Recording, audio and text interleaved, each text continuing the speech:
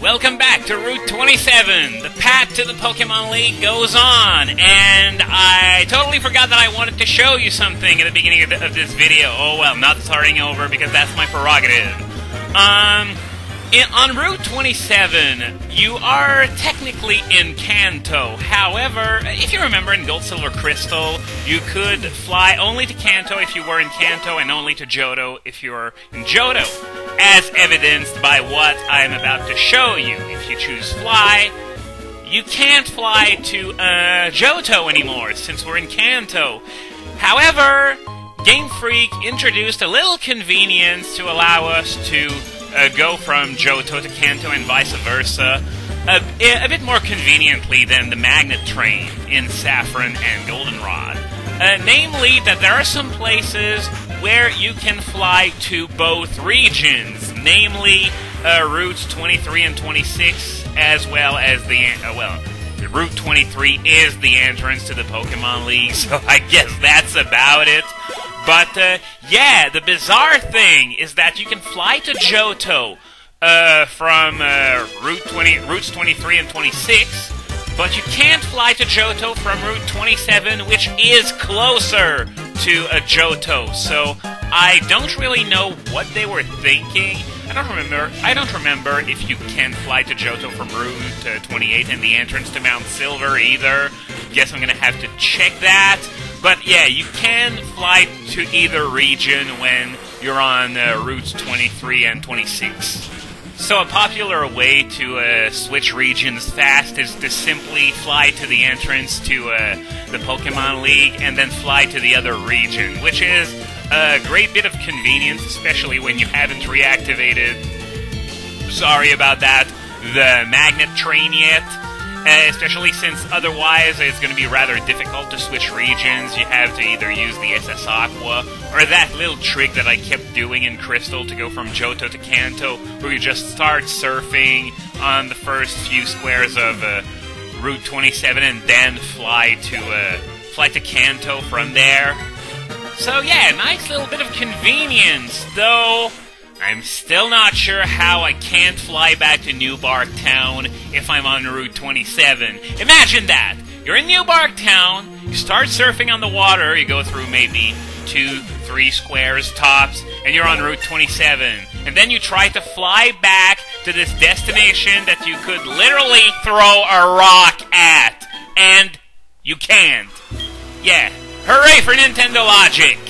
Anyway, my entire team is at level 45 right now, so I'm going to bring Lugia in the lead so that I can give it some valuable EVs before the Pokemon League, and holy crap, that's a big guy! Yep, even second-tier legendaries like Raikou and Entei look relatively tame when they follow you, but the really big Pokemon, like, for example, Kyogre or Lugia or Who, stuff like that, they are pretty freaking huge. It's about as impressive as in Mystery Dungeon because the size differences are pretty big. In fact, the Pokemon size actually has an influence on how many Pokemon you can carry with you. There are situations where you could only potentially carry 2 Pokemon, for example. Anyway, just checking the slow road here that I didn't check out last time, see if there's anything of interest there. And it honestly doesn't look like it. So, let me get this straight. You could take the high road with where you need absolutely no HMs, and there's practically no grass that you're forced to step through, maybe a few squares, but that's it. Or you could take the low road, face some random battles against Tentacools and Tentacruels, and you'd have a whirlpool in the way. Which one would you take? Yeah, pretty easy decision, though I'm not Rebecca Black, so I can't put myself in the head of someone who actually has trouble taking life-changing decisions like this, but oh well. By the way, originally I wasn't supposed to do this video today. I normally should have done my little traditional suspect test analysis, but unfortunately the Pokemon voting is still going on, and it's been going on for quite a while now, and the non-Pokemon voting took, what, 5-6 days? It took a lot of time compared to what it usually does. So, I don't know if the Pokemon voting is going to last as long as that, but I'm gonna wait until all the results have come out before making this video. And it's not because there's a shortage of things I like to say about the results we already know. I could probably fill an entire video just about that, but I'd rather wait just in case something else comes up. Maybe there's gonna be a shocker, and everyone's gonna be so sick and tired of voting on Excadrill that they'll just vote it for a ban, you know, despite it not being broken whatsoever. Because yes, you're hearing this right, they just had to nominate it again. There are 3 certain things in this world: death, taxes, and Excadrill being nominated every fucking round. But yeah, voting's still going on, so I guess we're gonna have to wait a little longer. And as I said, I have a lot of things to say. Probably enough that I'm going to have to do a 2-parter this time around. But that's only something I'm going to get started on once all the results have come in. But that's enough of that. Something that I want to mention, I don't know if I actually talked about it before. I've made so many videos that it's kind of hard to keep track.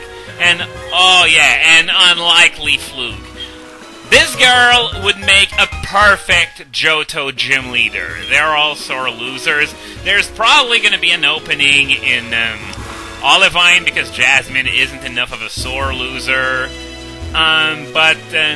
Yeah, as I was saying, I was checking out Bulbagarden yesterday, and something that annoys me about that site, and I don't know if I'm alone in that, is that when they're talking about new anime episodes in Japan, or heck, anything pertaining to the anime on the Bulbanews part of the site, they always use Japanese names, despite the fact that the article is written in English. I mean, why are they doing that? I just don't get it. Is it official policy? And if yes, why? I mean, it's no fun when you read a text and you have no idea which character or which Pokemon they're talking about, and you have to drag over your mouse to see which page the link leads to. But still, it's a minor inconvenience, but still, I'd much rather be able to just read the article and be able to know what they're talking about right off the bat. Instead, they have to you have to either do that, or recently they started to make paragraphs at the end of each article saying that in the North American versions, this character is known as this name, this Pokemon is known as this name, and yeah, you get the idea. But why just not use the English names to begin with? Even if they're talking about the Japanese anime, it's not like anyone's gonna complain because they called Scrafty when talking about the Japanese anime. But that's just a little pet peeve of mine. It's not something major, of course. As I said, it's more of a minor inconvenience than anything else. But I'm still curious to know why they do this. Is it because we're dealing with the biggest freaking otaku of all time, or just I don't know. I just don't know. Something that I noticed while talking about this is that this area here, the intersection between routes 27 and 26, appears to be a lot more complicated than in Gold, Silver, Crystal. Go check the maps on either Cerebee's Poke-Earth or Bulbagarden for the pages regarding both of these routes, and you'll see the maps for Generation 2, and it wasn't nearly as complex as this. So yeah, you know me, I gotta explore everything, so I'm gonna have to check this out. By the way, something that I want to show you now that I'm on Route 26. Take a look at this. We can now fly to all the cities in Johto, even though we're even farther away than we were at the end of the last video. Yeah, doesn't make much sense either.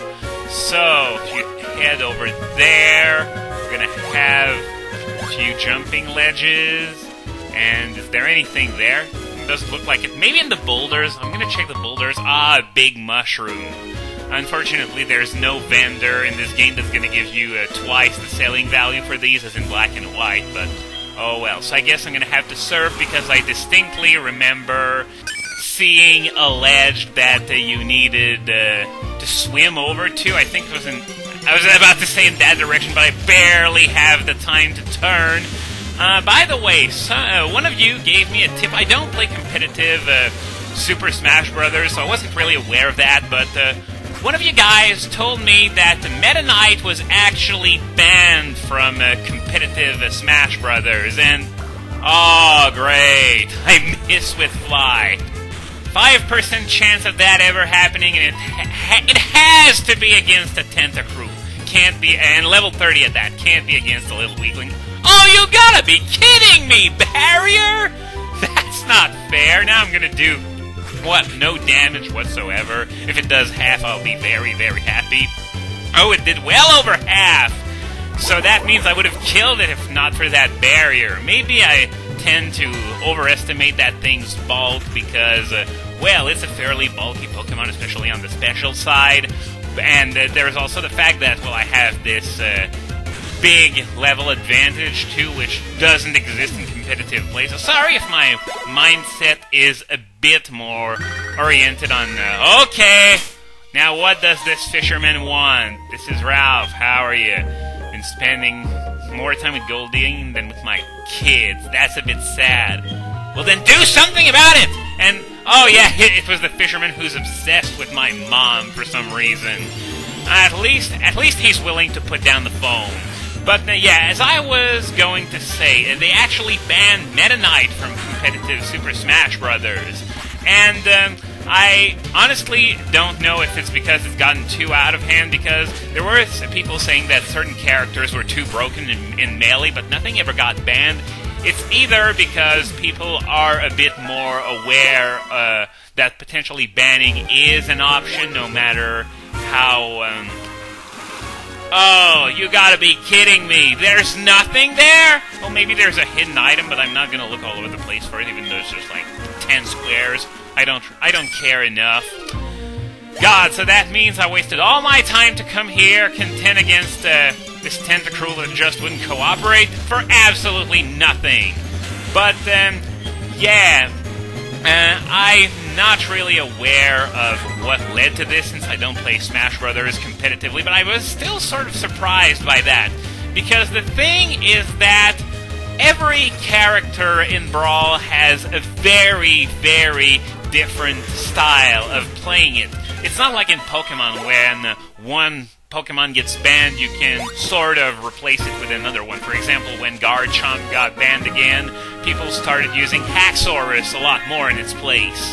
But by taking away Meta Knight, you take away a way of playing the game that, well, of course it may be broken, but it's just that it's so vast. All characters in that game are so vastly different that there's no real way to replace a character you lose like Meta Knight. I mean, other characters may have traits like a Meta Knight, but it's not because Kirby or King Dedede or Charizard have a lot of jumps that they can replace Meta Knight.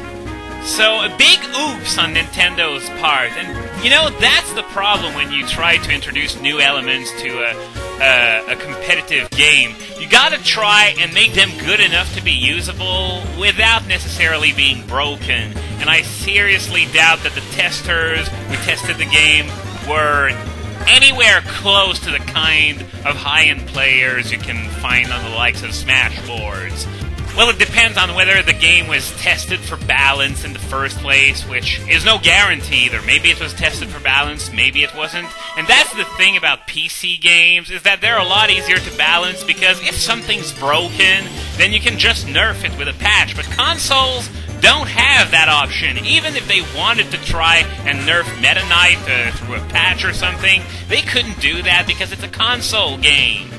Maybe they could. I'm not the most tech-savvy guy, but the main thing is that they never did. So, with that being said, I'm going to call it quits for today and continue the way to the Pokemon League next time.